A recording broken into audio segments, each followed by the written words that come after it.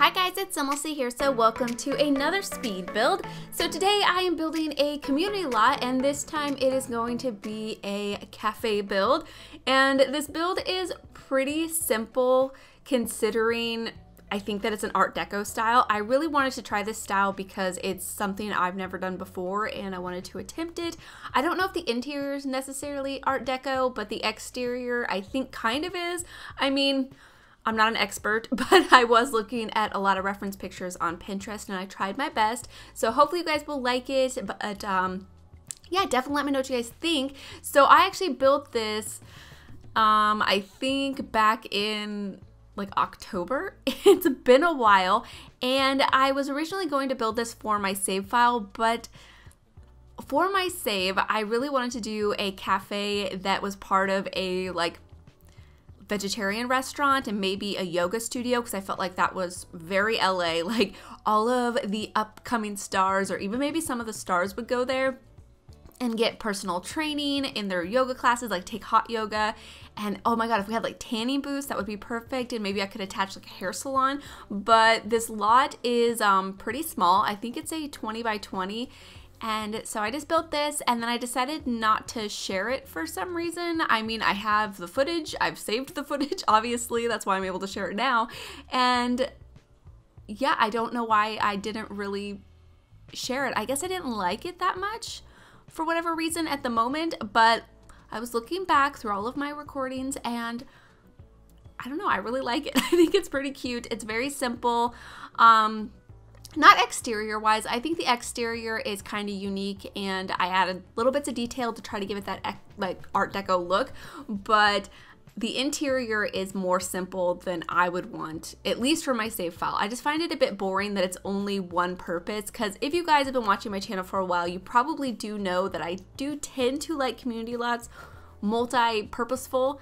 I mean, this lot is really small, so it's not like I can do like a giant complex with like, you know, 6 different types of stores or different community lots, because even though we don't have functional multi-community lots, I don't know exactly how you would describe that, but basically what I would love to have in the game is if you could build a building or a room and then designate, like click on it and then designate it to a specific venue. That would be so cool, like residential, cafe, library, gym, like just mesh them all together. That would be super cool. But in the game, I think it's still kind of functional because you can hire different people. Like you can hire a barista if you're at a cafe lot, if you're at a library lot, or I think a few different ones work as well, like a restaurant. I think you can hire a barista. There's a few different ones. I wish they just came automatically when you place the barista bar on a community lot, but if you do place the bar lot on a restaurant lot, they do come automatically, which is really nice. And you can hire a yoga instructor too if you place the instructor's mat.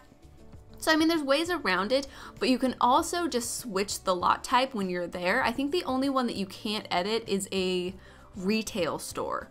I think that one just has to remain a retail store. Even if you turn on the enable free build, I believe you can't edit it. Correct me if I'm wrong, but I think I've ran into that problem a couple of times. But if you're on a gym lot, let's say, and you're using it as a gym, but you want it to be a nightclub, maybe it's attached to a nightclub. If you wanted to change it to that, all you'd have to do is go to the top left hand corner and hit that little icon, and it brings down the drop down menu where you can edit the lot traits and then also the lot type, and you can just switch the lot type while you're currently on the lot, and then you can kind of change it to suit your purposes. So I just really prefer to do it that way. That way you get more use out of a particular lot, because I feel like even though there's quite a few lots in game, most of them do end up being residential. Like you end up filling like, I don't know, like 2 or 3/4 of the world with like houses for families, and then maybe only 1/4 of it ends up being community lots. So I feel like there's never really enough, but when you like there's loading screens, so when you visit somewhere, you kind of want to make it worth your time. And so that's just the way I see it. So I just felt like this was a bit simple in that regard. So now that I've fully explained myself, hopefully that all made sense. It is a bit early, so I have had coffee, but I don't feel like my brain is fully awake, so forgive me if I am not making sense, but I think I am. But either way, yeah, this build ends up being 2-story, as you can probably tell. I did kind of this interesting thing on the interior where I left the balcony open to the downstairs, and you can see the barista bar, and then also there's these cabinets where I put a few decorations on top of it, which I thought was really pretty. But I also wanted this building to feel like a lot of stars had been here in the past, like from like old Hollywood or Simwood, whatever you would call that. I don't think Simwood is a thing, but whatever the Sims version of Hollywood would be, like the old stars have gone here and their pictures are up on the wall. Like every time somebody comes in, they take a picture of them, or for whatever reason, they have their headshots with them and they're given to them. So I have a couple of those types of things in there, but also I did some movie posters, and I did this cool trick that I figured out, that was a while ago too. When I built my Magnolia Complex, my movie theater, I figured out that you can merge the posters with these base game paintings, and it actually frames them to look like, well, to make it look like they have a different frame rather than just the simple one. So you'll see that when we go on to the interior. So I thought that looked really nice. And yeah, I just thought that maybe those were movies that were either filmed somewhere around here or maybe in this cafe too. I mean, I don't know if they would necessarily film here in this cafe with all of those movies, but maybe just films that were filmed locally or something like that. So I thought that was kind of a nice idea. And then other than that, I of course tried to add decorations that I felt looked Art Deco. Mostly that's here on the exterior, and I went for a very blue and white color scheme because I thought that was kind of nice. I think I was inspired by the bushes that I used, and I thought it kind of looked nice with just like the stark whiteness of the building. I think in Art Deco normally you would probably use a bit more black, maybe. Correct me if I'm wrong, because like I said, I don't really know. I'm not really an expert or have any knowledge on it, but from what I could tell from looking at pictures and stuff, I feel like they do use a lot of like that checkered, not necessarily checkered, but like that marble flooring where you have like the black and the white marble. Maybe I should have used that, but either way, I didn't. But here you can see I am working out the floor plan and figuring out how I wanted to have the stairs, and I wanted to have an open balcony, obviously, like I mentioned, and I thought that was a really cool feature because when you're upstairs, you could look down on whoever's making coffee, so that's pretty cool. And I also end up going into the debug menu and pulling out some of the Walk of Fame stars, and I put them along the walkway here in front of the bathroom. So I thought that was pretty cool. But the bathroom's the first area that I decorate, and it kind of spurs on the whole style for the build. I think the bathrooms are really nice, and I love the blue and the white. I think it's super cute. And in this middle area, I do switch out the wallpaper to be one of those newer ones that we got with an update, I think around the time that I built this, but you'll see me change that here in just a little while. And I thought that looked pretty nice too, because I think it was new at the time, so I definitely wanted to use it. And I also think the configurable stairs were pretty new at the time too. If I'm remembering correctly, I'm not exactly sure. All of the updates and packs and like releases, everything kind of gets jumbled into one, and I have no idea what any of them happen unless they were like really recent, like Discover University or Tiny Living, obviously. But yeah, anyways, so here you can see I'm going through the wallpaper. I go with this one. It doesn't necessarily match, maybe. I mean, it kind of does, because I feel like the cream color matches the doors and the brick that I used on the exterior, and then the white and the blue, I think it works, so I'm happy with my decision. Here I did decide that I wanted the wall to go all the way up, and then I'm just kind of framing it in with some columns. This was before we had the column update where we can drag the columns basically up as high as we would like. So you won't see that here. Maybe I will fix that before uploading it to the gallery. I think I can do that because the columns on the lower level for that wall that I put on the stairs, I think there's a weird kind of overlap where the columns meet. Like they don't necessarily meet and line up. I think they're like offset from one another. I'm pretty sure. We'll see it here in the video, but I think when I add these second ones up here, I think they look a little bit weird. So if I can fix that, I definitely will. I end up actually placing this painting at the very top well, it's actually like a collage of paintings, but I placed it at the very top there, and it's like all these old like black and white photos. This one right here, I thought these were like perfect for headshots, so I was really excited to use that. And other than that, I do go through and I find some clutter items, and I use some from the debug menu, like some coffee cups and little creamer cups and bags of coffee and stuff. I think at this point I hadn't realized how many things from the debug menu I could actually use that wouldn't spoil, and so I could have used those tiny little like cappuccino cups, or I'm sure there's something else I could have used too, but I still think it looks really nice. And I go with these tables from Dine Out. I really liked that they were the bar height, and I thought these bar stools were kind of Art Deco-ish, maybe. Hopefully. At least that's what I was thinking. And so I thought those looked nice. And then of course I hung up a menu, or a chalkboard menu. I think that's what you call it. And then here I'm just adding those debug objects, and then I decorate the counters, and yeah, it's pretty self-explanatory. And I think it looks really nice. I also really liked hanging up those wall decorations where you can see there's like the French press and the little teapot or little coffee pot thing. I thought that looked really cute. Most of the coffee shop decorations, I believe, all came from Get Together. So if you're wondering how do you get a coffee shop in your game, Get Together is where we got them. I definitely recommend Get Together for that feature alone. I really like having the ability to have cafes in my builds. I don't really use, whenever I've played, I don't think I've ever really used the club system too much, and I feel like that's probably a bit of a shame. I probably should use them more if I ever do play it.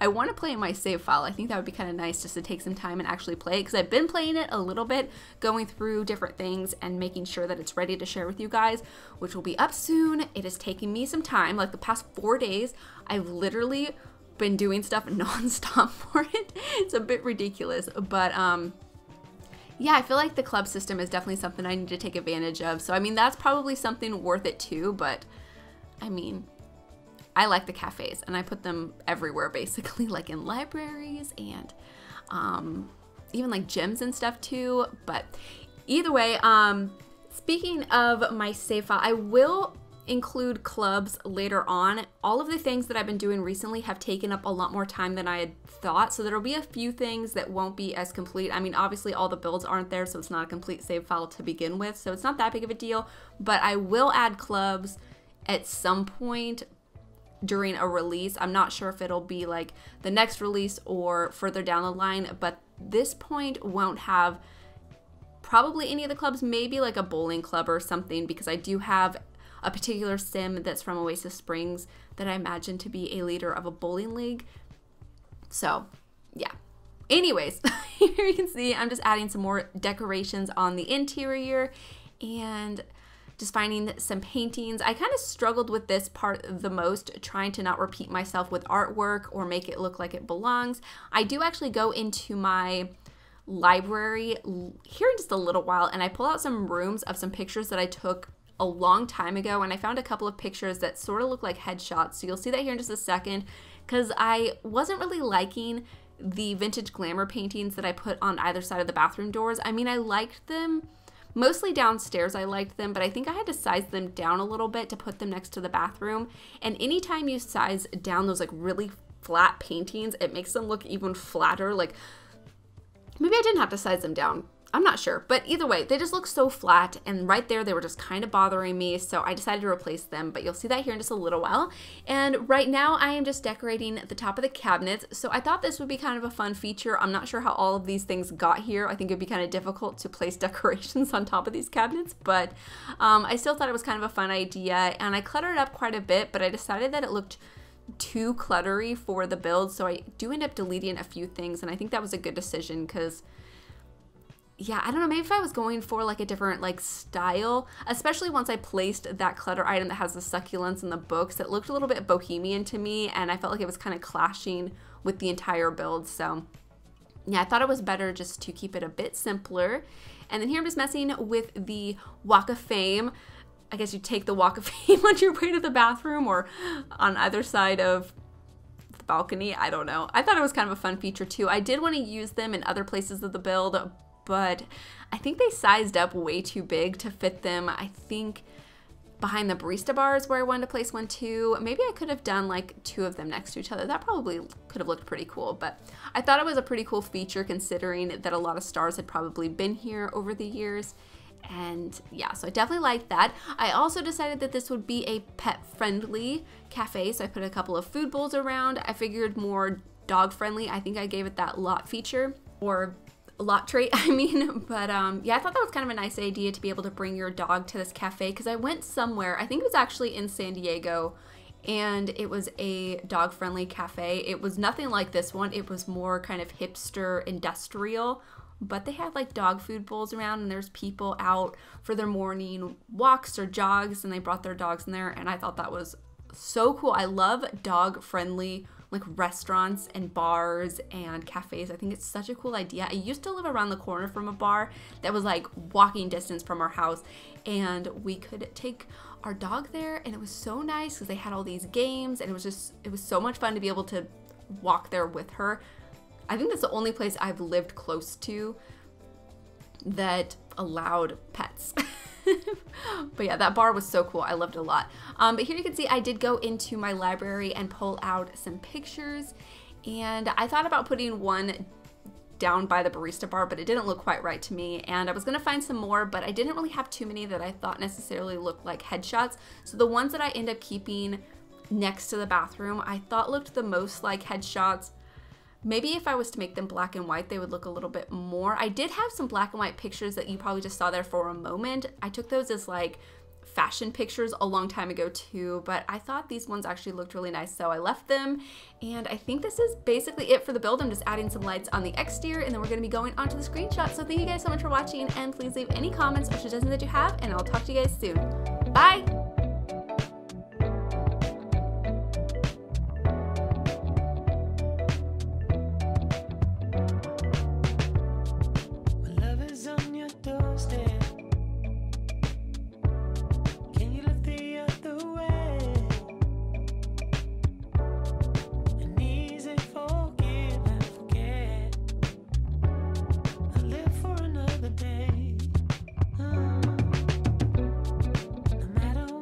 Tell me,